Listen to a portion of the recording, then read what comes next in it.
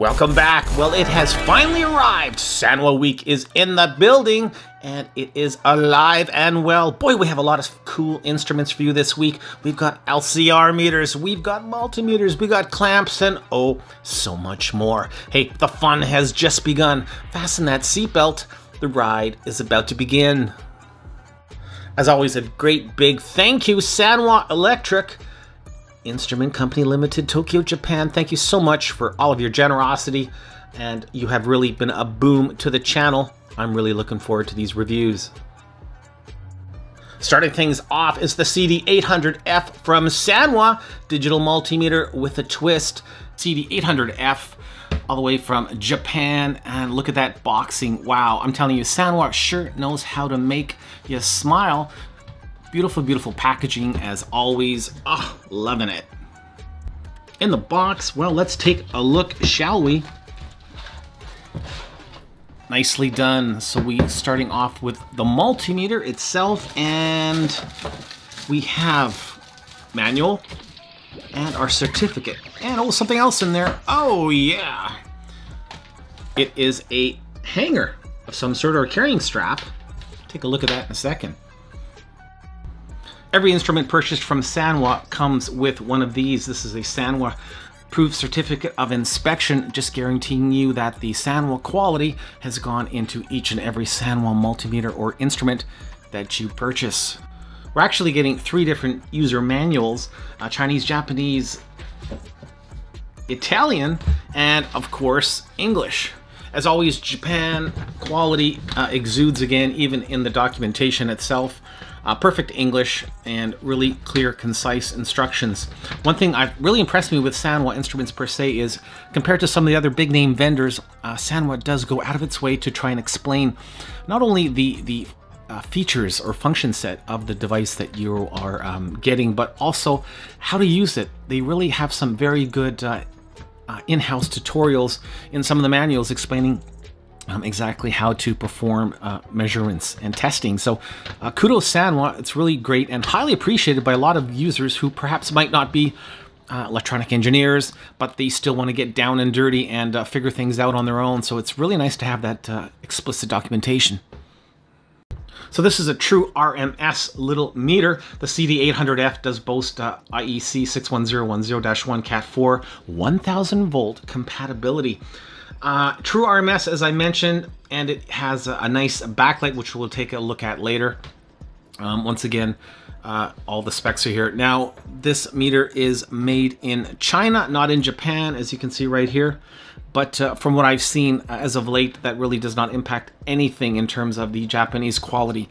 Don't forget, those factories are still being mandated from SANWA Japan, so they're still being held to those tough SANWA standards, and we'll see just how good that build quality is shortly. Now, something else worth noting is that this meter ships in its own case, and wow, what a case it is. I mean, look at the quality here, look at the plastics. Excellent. Definite top grade, top tier molding. Beautiful, beautiful job, SANWA. And you've got that nice SANWA embedded logo in the case itself. Very nice. So this is the battery compartment, which we'll take a look at shortly, but let's pop it open and take a look at that meter. And there we go, it just pops open like that, and look at that. There is our gorgeous CD800F in all of its SANWA glory. Oh, nice, very nice. Now, once again, this meter is composed of the case itself, so it is one and the same. That case is always going to be there when using the meter. Also, it's quite a heavy meter, surprisingly. I was not expecting it to be so heavy, but once again, that usually does exude quality as well. To gain access to the back of the compartment, you have one Phillips screw here that will not come out. That is in there for the long term. And look at that. There is our 2 AAA batteries that are powering the unit. Nice brass threaded insert there to gain access to that battery compartment. And wow, I gotta tell you, once again, this is a heavy little beast, I'm telling you. Wow, very, very nice. Now, interesting, as you can see, we have what looks to be a fuse placement here without the fuse. So originally when they had designed this, I guess there was a fuse that was going to go there, but alas, it is not here. Interesting.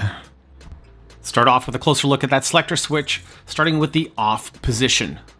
AC volts up to 1000 volts, plus frequency. DC volts up to 1000 volts. Resistance, a diode, continuity, and capacitance. Finally, NCV or electric field testing. Finally, at the top of the range selector switch, we have our select button, also a backlight, range, rel, and max min, and finally the hold. At the bottom, not too much because these jacks are permanently embedded into the meter. Basically, it's telling us we have a true RMS multimeter with a Cat 4 rating of 1000 volts. Let's turn the meter on, shall we? Initially, it takes us into AC volts. And yeah, let's have a close-up of that display. Very, very nice, very crisp, very sharp, very vibrant. You can see there is a lot of reflectivity in it as well, just because it is such a clear display. So we do get some of that glare associated with that. Now, if we turn on that backlight, look at that, absolutely gorgeous backlight. I love that orange, that sunset orange. Very, very, very nice. As mentioned, those test leads are permanently embedded into the meter. You cannot remove them. Yeah, there they are.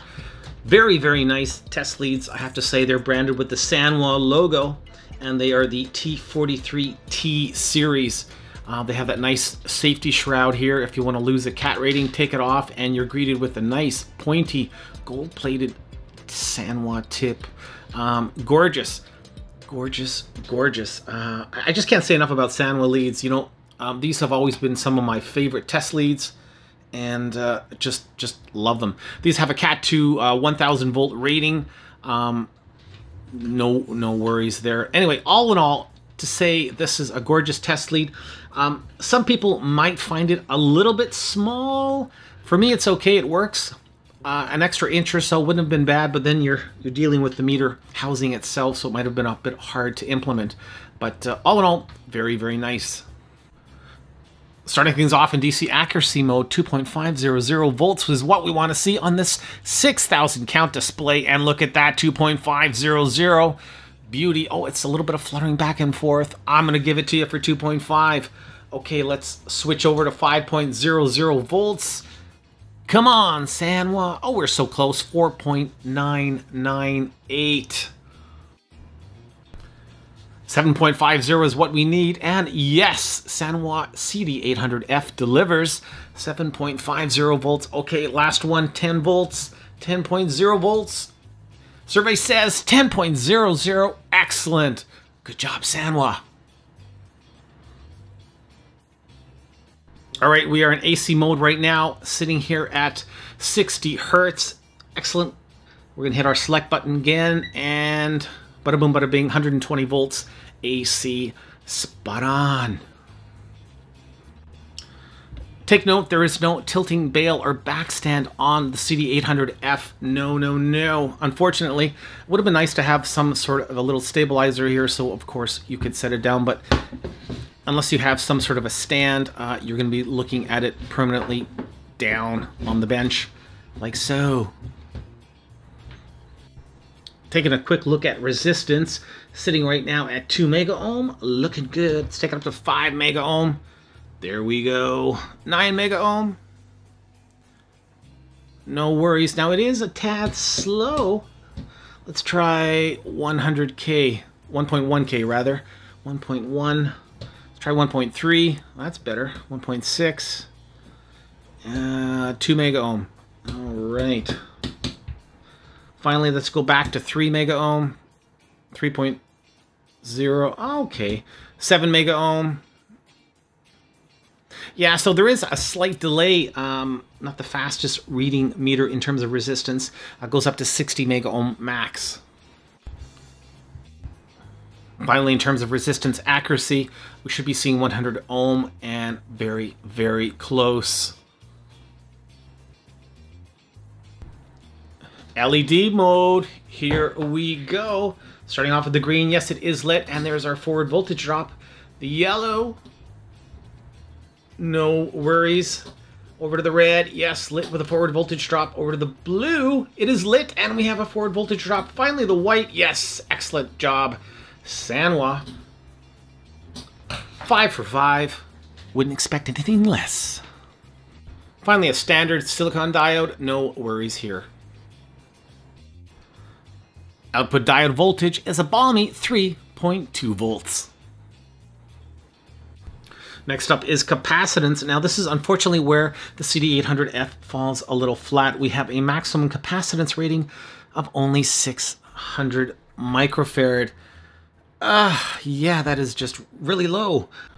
Let's check the default TL43T test leads for resistance. So we do have a little bit of resistance, about 0.2 of an ohm. Now we do have a rel feature on the meter. So we can just hit that rel. And there we go. Let's try that again.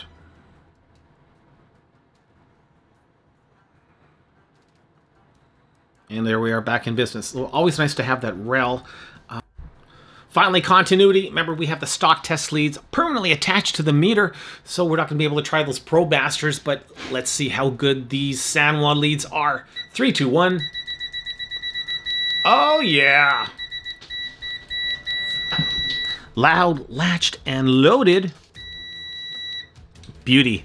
That's about, I'd say, a 10 out of 10.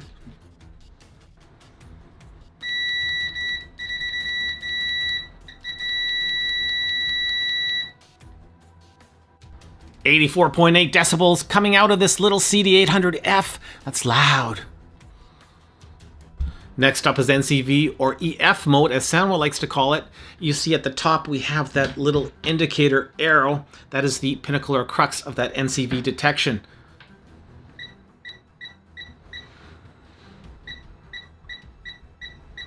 So really not that loud. There's not a visual indicator as well. Another cool feature with this meter is it basically has a memory mode for that range selector. So right now we are in continuity, and if we change that selector, and let's say we go to DC volts, and we're going to come back, say 10 minutes later, and check our continuity, it is going to go right into that continuity instead of defaulting to resistance. Once again, if we change it now to, say, capacitance, we walk away, come back, and it goes back to the last range you were in. Very nice. Another neat feature with the CD800F is whenever you hit over 20 volts, you see there's an indicator. The screen flashes and it tells you you are now in what it considers to be high voltage, anything over 20 volts.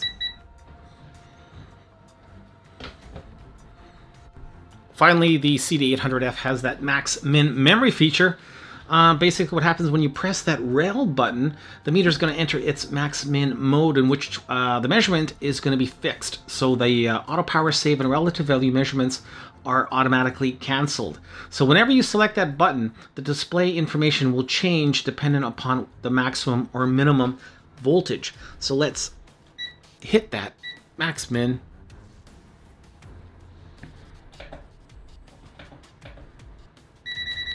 So the voltage is going down now to 26 volts. And let's just take it a little lower. 22 volts. And we're going to bring that voltage up, and you can tell we're not getting an indicator. Take that voltage back down, 18 volts, and boom, it's letting us know.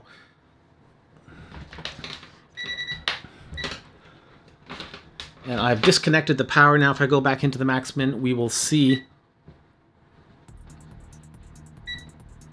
what our maximum voltage was, 29.98, and the minimum went down to, well, 0.01 because I turned it down completely.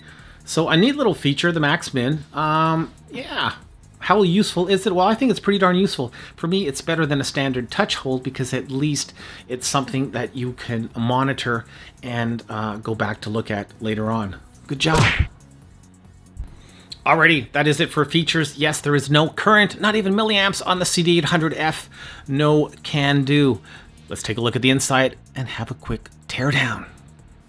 Get into the meter is quite simple, really. You have that one threaded insert at the bottom, and that's it. That's all. The rest is strictly a little bit of wiggle and jiggle, and it comes off at the back as simple as that. Excellent. Now if we take a close-up, You know what we're going to look at first. You know it. And the answer is no. No shielding on the CD800F. If you take a look here at that nice big juicy high-powered resistor, gotta love that. And here we have our battery connectors. And finally at the top, our speaker piezo. So really not much going on this side of the PCB. That is a screw probably holding in the selector switch. Here we are on the reverse side of the PCB. Now remember that the CD800F does not do current, so no current shunts, nothing at all in that realm. What we do have though is a couple of nice big PTCs here on the voltage side, and as well at the top we have a gas discharge tube as well. That helps to protect against transients, so some pretty good input protection here. Here's the rotary selector track for the rotary selector switch. Definitely gold-plated pads. Very, very nice. A little bit of a diode clamp going on. And here is the soft touch buttons, zebra strip, and of course the display. If we take a look at the other side of that selector switch here, there is our rotary selector switch with our nice track pads and good quality ABS plastic going on in the housing as well. Those two positive and negative terminals, nice thick gauged wire, soldered in there really well. Definitely not going anywhere. The main LCD, we have the brains of the meter. This is the Hycon Technologies HY12P65. Has a built-in precision oscillator. It's also the onboard 4x15 LCD driver. True RMS, all the brains right there. Beauty. And as well, there's our tin can oscillator. And you know what? I am trying to see if there is any sort of extruding protrusion for that NCV, but this is it right here. That's it, that's all. So that's why we have that indicator arrow. That is our embedded NCV non-contact voltage, aka EF finder for the CD800F. Closing thoughts on the SANWA CD800F. Well, this is definitely a very nice multimeter. It is a niche multimeter though. It is not designed for everybody. It does not do current, so that is going to turn off some people right away.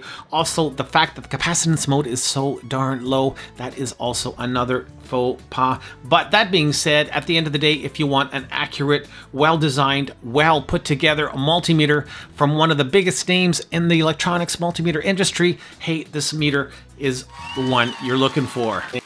High quality build, yes, you're definitely getting that with this SANWA. The SANWA CD800F True RMS 6000 count multimeter gets a solid 3 out of 5 stars.